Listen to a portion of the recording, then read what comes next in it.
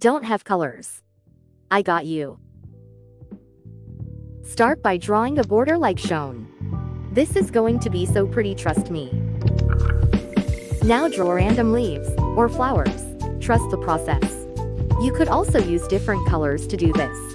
It will not look that good now, but just go with the process. Make sure you fill in all the gaps and fill the whole page with leaves and flowers, and it's up to your imagination. Do a lot of details for the best result. We're almost done. If you need, you could use a pen and do small details in the drawing, but it's up to you. We are done.